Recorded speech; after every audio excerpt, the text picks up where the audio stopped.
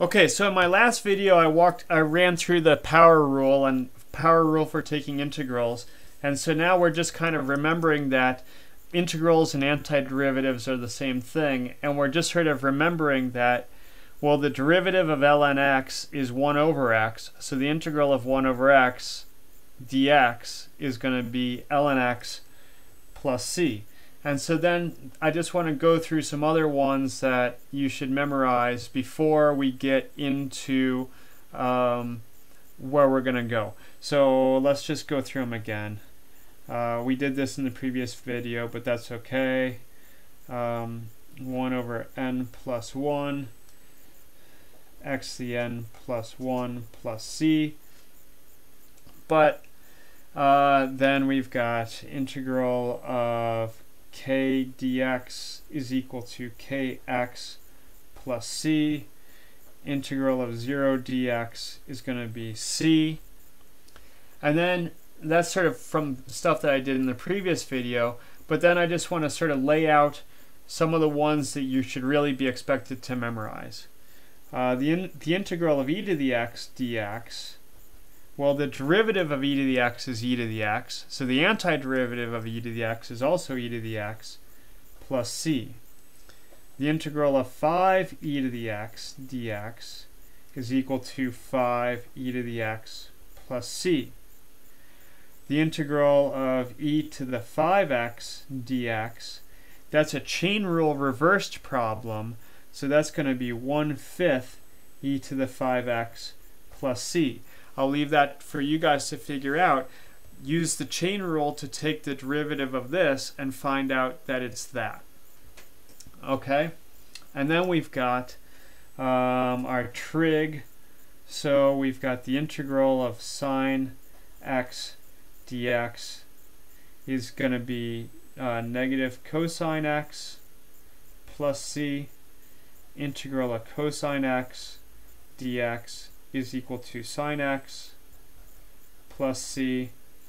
Integral of negative sine x dx is equal to cosine x plus c, and the integral of negative cosine x dx is equal to negative sine x plus c. And let me dive into my binder here of my previous lecture notes, and let's see where I went through that. That's a chapter 3 lecture.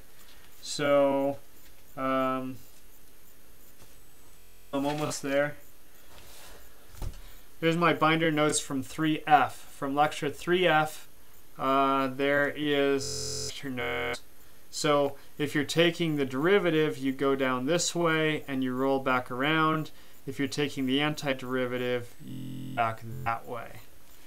Okay, video 3F was that one. Okay, so then we've got the integral of, let's do this one. This one's pretty simple. 5 cosine x dx is going to be 5 sine x plus c. And the integral of cosine 5x dx, just following this one, mirroring that one. This again is a chain rule reverse problem, so it's going to be 1/5 cosine 5x plus c. A lot of people have trouble with those, so make sure that you're taking the time to verify that the derivative of this, oh, sorry, that's a sine x.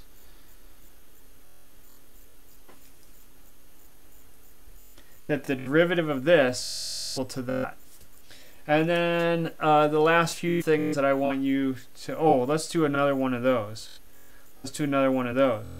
The integral of 2 over x, oh, let's come back and do that in a second. Don't let me forget. If I forget, remind me. Okay?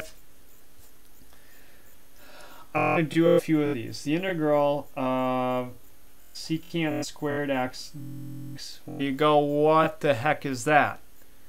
Well, if you remember, if you go back and you watch those chapter 3 videos, you know that the derivative of tangent x is going to be secant squared x, and I got that plus c. Then you've got And if you're really good, you go, oh, function me a derivative of secant x tan x. That was secant x plus c. And then you've got the integral of cosecant squared x dx. One is going to be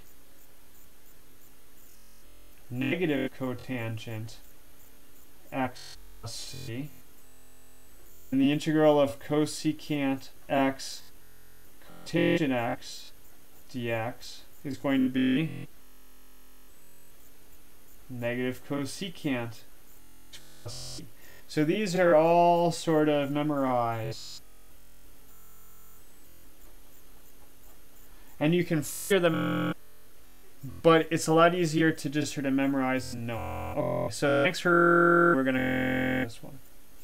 The integral of 2 over x dx is going to be 2 times 2 over x dx, which is going to be 2 ln x. And then from my log rules, it would be ln of x squared.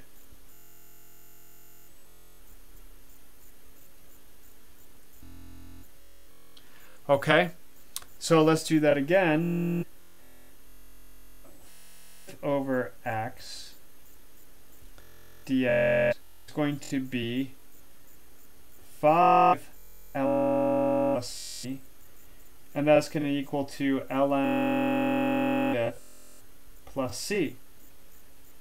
We'll do a table on that one. I've been telling you to do it, but let's just do a change on.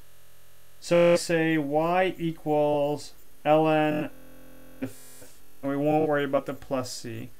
So I'm going to say y equals ln u, and u equals x to the fifth. So I'm going to see d u is equal to 1 over u, dx is equal to 5x to the fourth. Then I'm going to say dy dx is equal to du dx du. So it's going to be 5x to the fourth times 1 over u is x to the fifth. And the x to the fourths are going to cancel all of those except for 5 over x. Okay. That's what I want to say. In chapter 7, we're going to start looking at rules you can use. But right now, I want you to just be thinking antiderivatives as if you can function and imagine what function the derivative of, then you can find the antiderivative just by